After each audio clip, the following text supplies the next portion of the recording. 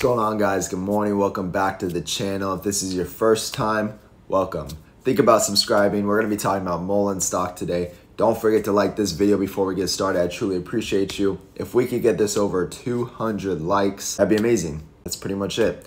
Don't forget to grab your coffee. Here's mine.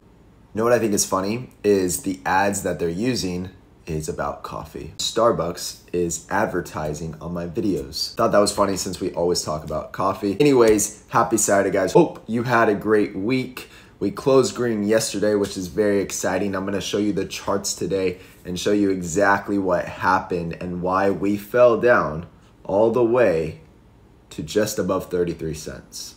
Okay, we're also gonna go into something very exciting with Vanguard Group. So you wanna stay tuned for that. And then also we're going to talk a little bit about Menzies and go a little deeper into it and look at what the vice president is saying about Mullen Company. None of this is financial advice. I just make videos to give you guys my own opinion. I'm not a financial advisor. Let's get into it. First thing I want to get into, MainZ058 shared this on Twitter. Vanguard Group reports 102% increase in ownership of Mullen Automotive. This is a big deal. Why is this a big deal? Well, we know Vanguard and BlackRock do not lend out their shares to short Mullen stock, but also they've increased their position. So now this is from Q4, okay? They increased their position. They now have over 45 million shares of Mullen stock, valued at $13 million. As of 12/31/2022, they increased it to 45 million. That's pretty significant.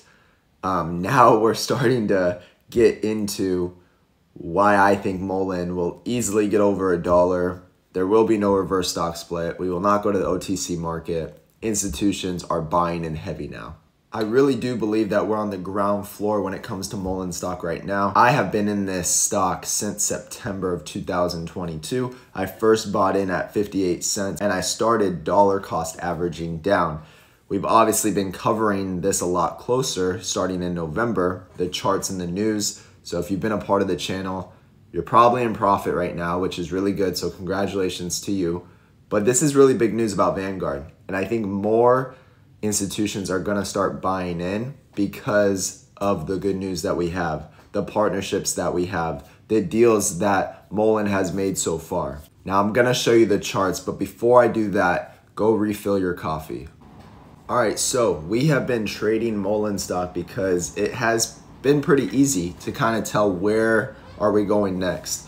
And I want to show you guys what happened. So if you see at the top blue arrow right there, we were testing basically the old resistance, and that was just around 44 cents. So we couldn't break above that. Plus we have this descending trend line coming down, and then what happens? Mullen comes down, right?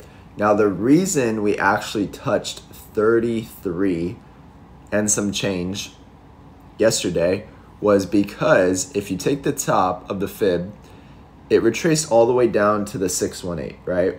So the next move that we're looking for is we're looking for a close above 37.5 cents. If we get that close above 37.5 cents, then we can move up to about 40 cents. And then if we close above 40 cents plus this descending trend line right here, that's when we take our next move up to 51 cents, which I have been saying on these videos if you have been following this channel. Now, you know me and I'm very cautious, so I like to be safe, especially with Mullen stock because it moves so volatile. What I could also see, worst case scenario, is if we do not hold the 618 right here, which is pretty much 33 cents. Let's say if we don't hold 33 cents and we close below 33 cents, then I could see us potentially come down to about 29.5 cents. Okay, so you want to be cautious. You always want to have money on the side ready to go. This is why we trade and we have a long-term bag. If you want to learn more about the chart analysis and take an even deeper dive, check out the Patreon down below. It's $7 a month. We have 79 members so far, and it's an awesome community to be a part of. We're talking a lot about mindset, other stocks, and of course, Mullen. This article came out yesterday, which is a really big deal. It's talking about LAX and Mullen and Menzies, right? So let's dive deep into this. So we've been covering this news. We know what's going on. They have a deal with Menzies for a trial run for 60 days, okay? The crazy thing is 60 days is also around the time where other deliveries should be happening, like Randy Marion should be at the end, before the end of Q1. We obviously have IGO that we're still kind of waiting on for Mullen to announce. We saw that it was live on another website. But with Menzies, this is also aligning with the 60-day period by the end of Q1, which is really interesting because if they get this deal with Menzies, then the stock is going to go through the freaking roof, okay? But let's just talk about this real quick.